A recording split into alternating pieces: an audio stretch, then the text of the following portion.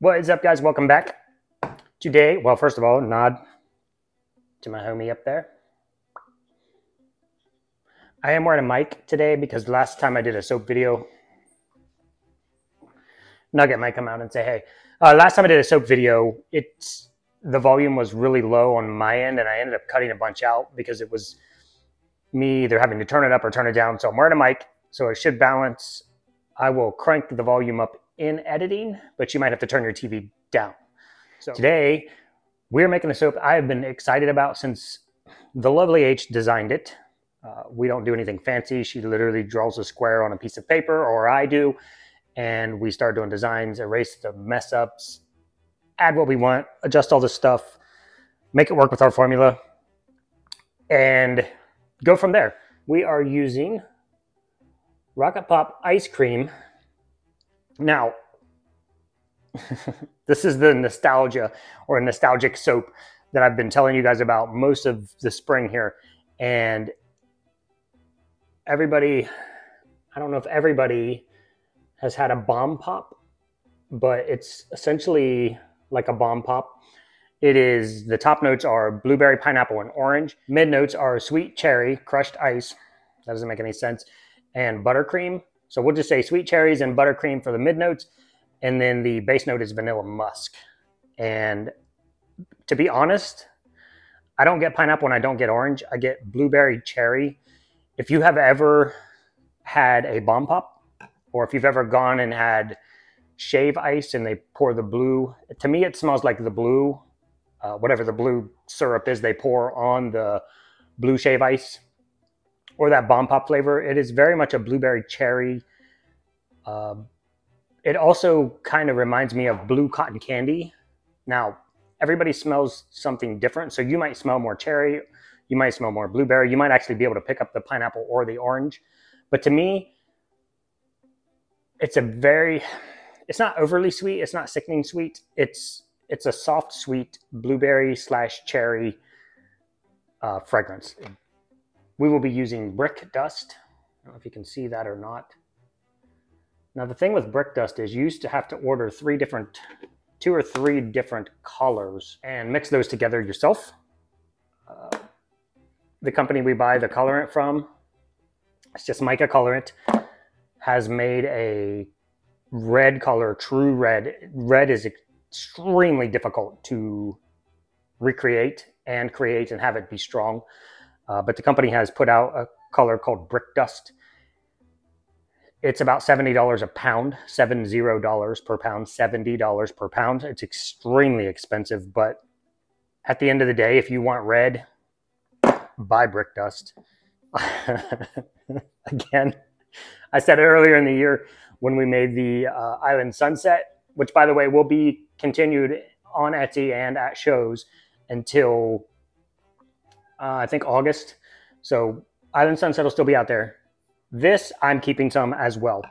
So the colors in this are going to be the red brick dust and white. Other things that we use, sodium lactate, which is a plant salt for a hardener. Helps give it a little extra hardness. If you're new here, we use olive oil and coconut oil and goat milk from our own goats. We don't water it down. We don't add anything to it. We just use straight goat milk cubes. We freeze those and we use them in a frozen process, which is cold process. So we'll be using an ice bath to keep our milk cube lye solution at a certain temperature. We use coconut oil and olive oil. That is it. Super simple, beautiful soap. Very, very exceptionally good for your body. If you guys that buy it all the time want to jump in the comments, love that. If you have never purchased from us, our Etsy shop will be open June 1st, and we'll leave it open for the first week of June. We do tend to shut it down after about a week because it gets sold down so far that it starts to look kind of shoddy. And we don't want new people to go find the shop and then have it look empty and leave us and not come back. So this next restock will be June 1st. We will have the 4th of July soap in there, which we haven't named yet. I have no idea what to name it. I want to call it America, but I don't know yet, so don't really know. I am wearing the patriotic shirt today, right?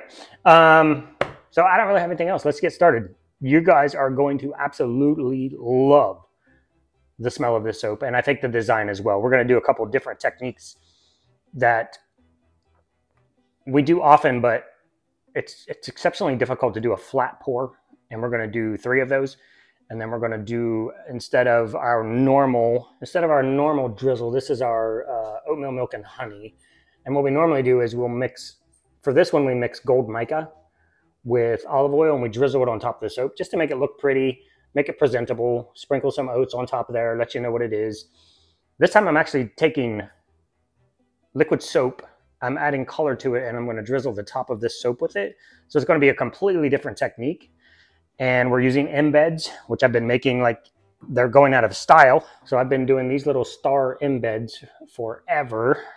And as you guys know, we're a month ahead of what you're seeing on the shop. So I've been making these for a very long time. It takes about 22 of them per 10 bars of soap. And you'll see how we're using these. And I think that's it. Let's just get started.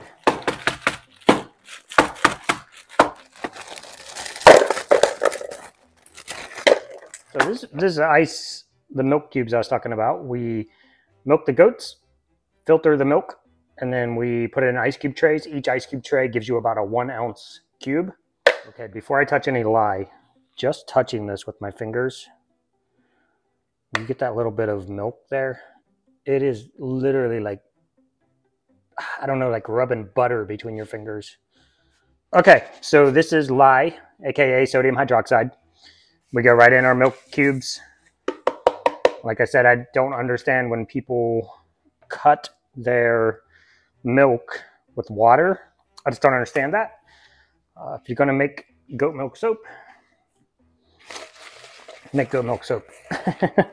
So I'm just stirring this up a little bit to get lye on a little bit of everything. We're small batching this today. I've been making this about 100 bars at a time. So this is going to be a little challenging for me, just to make a small batch. So bear with me.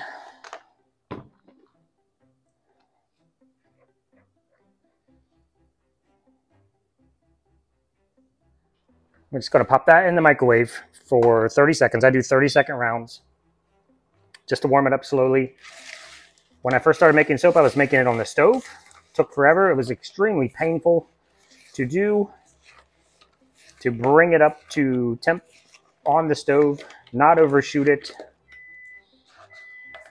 I do want to discuss, because I get asked all the time, so this is a Toastmaster, which you will not find online. It is a Canadian company, and I found one at a warehouse store once, bought it, loved it, never wanted to go back. That one broke, and then we bought just about every expensive to non-expensive blender, stick blender that you could possibly think of. All the name brands, all the cool stuff. And this thing is the most epic stick blender I've ever used for soap making. And it's $9. $9. I don't know how else to say that any better. $9. And I get about 3 years out of one of these. So $3 a year. I've paid up to $70. And I've paid down to $9, so that's the cheapest one.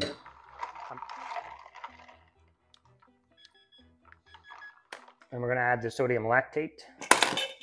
We're going to knock that over. It's been a very long time since I've actually just made a 30-bar batch. It's kind of challenging to slow it down, go backwards. And we're just going to slowly for safely, not for any other reason.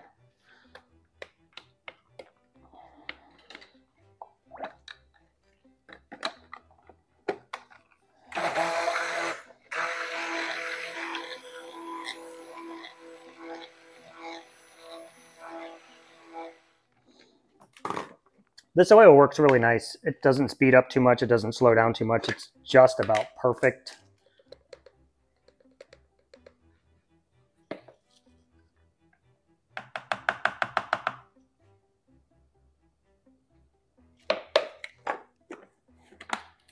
Yes, this is from a broccoli and cheese soup. We have really nice jars that we These were from the dollar store, by the way. Come with the lid, very nice. But we've grown so much, we've run out of containers, and the dollar store only carries those about every 4 years apparently. So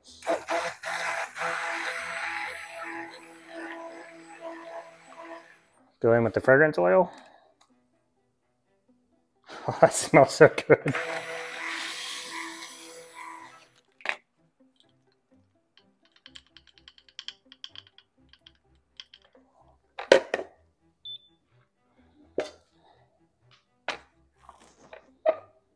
Divide by 3.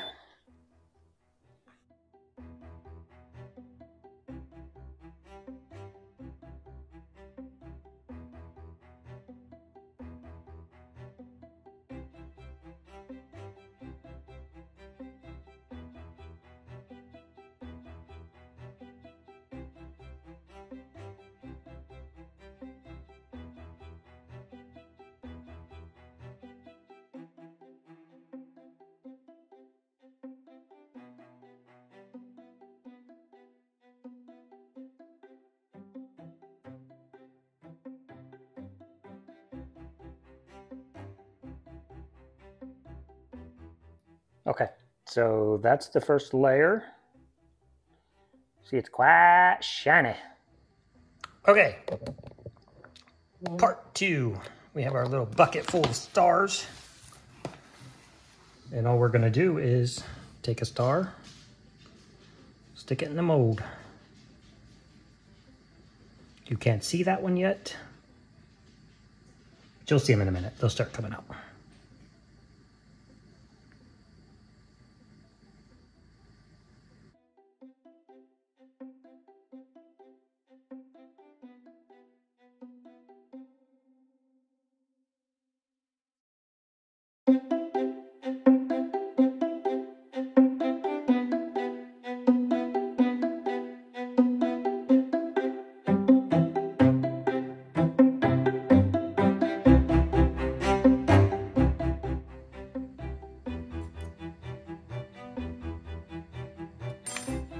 So there you go. I'm not gonna make you watch that 3 times. Okay, y'all, number 1, we did have to wait for that red to set up a little bit, just so you know. Number 2, number 3. All right, y'all, I have skipped you past the considerably boring part of watching me make the milk lye solution and the oil melt down again. Get to the good stuff.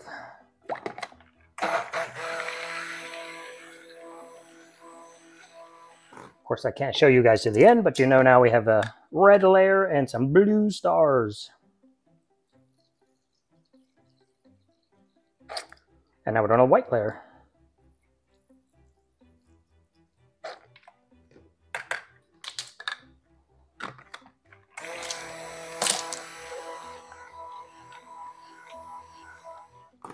All right, I blended that for a really long time off camera because I want this white to set up fast. Because I essentially just have to sit and wait until this sets up before I can go to the next layer. Forgot to wear gloves. Trying to get you guys right on top of the action. So just gonna slowly pour white on top of these hearts or these stars. I'm gonna let it get down in between the stars. And as you can see how it's flowing down the sides here, I want it to fill in any little gaps or holes or dips or divots. I want any air bubbles to be able to work their way out. I want to fill in any crevices that might be there.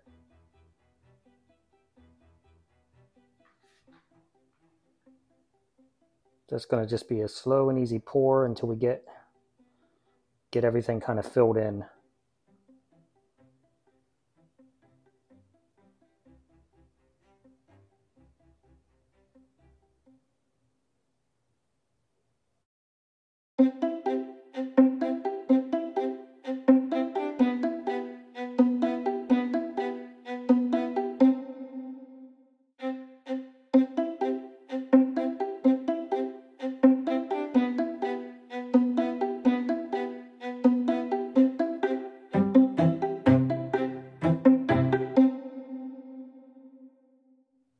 we're just going to bebop this a little bit. If you guys can see the bubbles popping up out of there or not.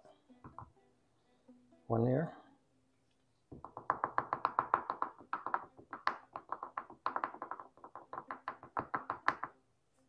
See little bubbles popping up through there. Just settle everything down in there. Wash, rinse, and repeat.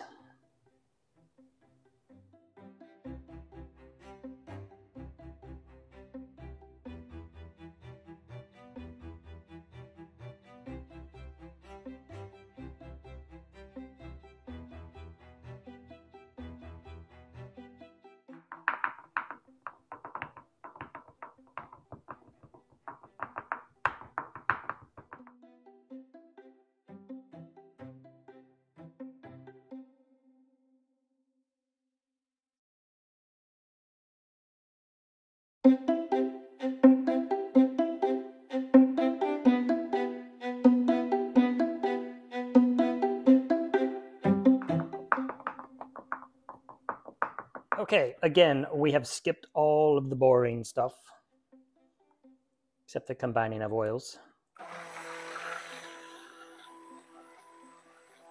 We're going to pour off just a tiny bit, maybe like 2 ounces, ounce and a half.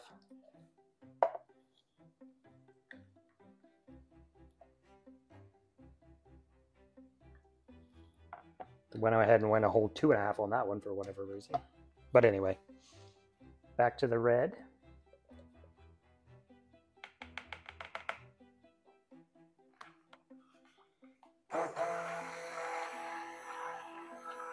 It's kind of epic. I like that. Fragrance oil. It smells so good. It's so ridiculous. This part is easy peasy. Do a spoon drop. So we're going to drop it on the spoon so it doesn't punch through the white. Very gently.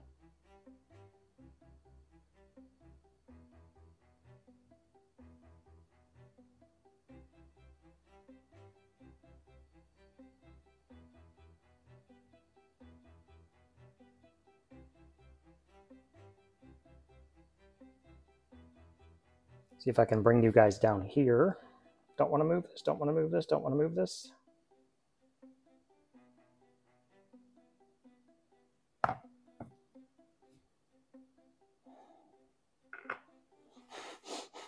Camera just tried to do a split on me.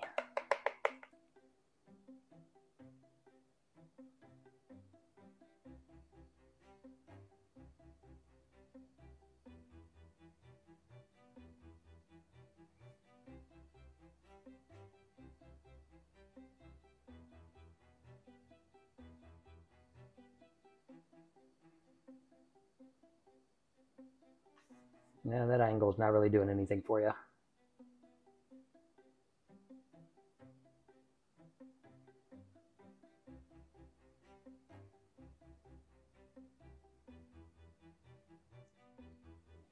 Okay, these are pretty simple. A little bit of white in there. I don't want to over whip this because I need to be able to suck it into a pipette. So I'm not even going to turn this on. I want to suck it into the pipette and drizzle it on top of the soap. So this is a pipette. Squeeze it. Basically going to suck some up in it like that.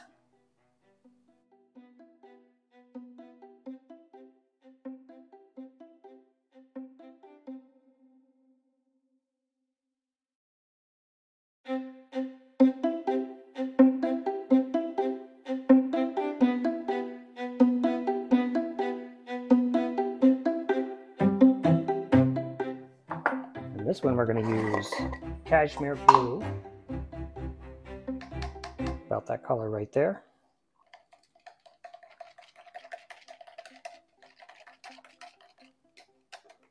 And then we're going to use a little tiny bit of activated charcoal, like a tiny bit. And that's only in there to darken the blue a little bit. So I want that blue a little darker than it's coming out. So pop some activated charcoal in there. Darkens it right up.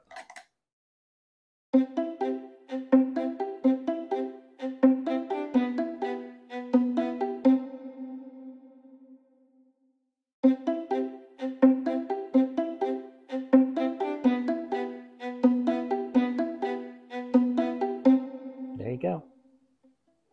Shiny, shiny, red, white, and blue, baby. We'll get this cut for you guys so you can see what it looks like on the inside. All right, guys. Get this soap cut. Top view. Been a little humid here lately, so stuck to the mold a little bit, but I'll clean it up as best I can before shipping it out. Put the microphone right here. Everybody likes to tink at the end of the cutting.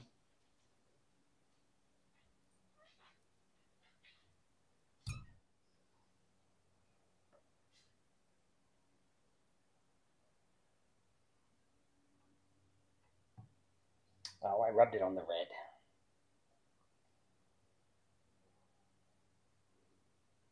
So there it is.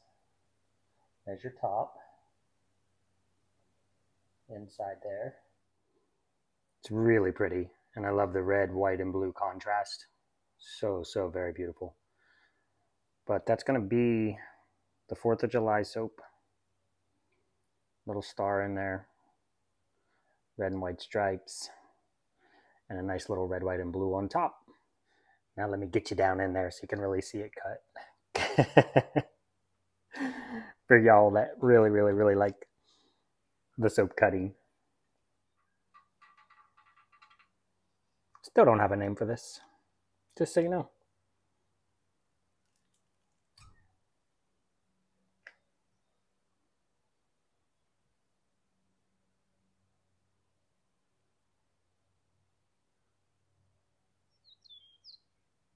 Soap is soft, so it's not getting any really good. You can't hear the piano wires plink at the end.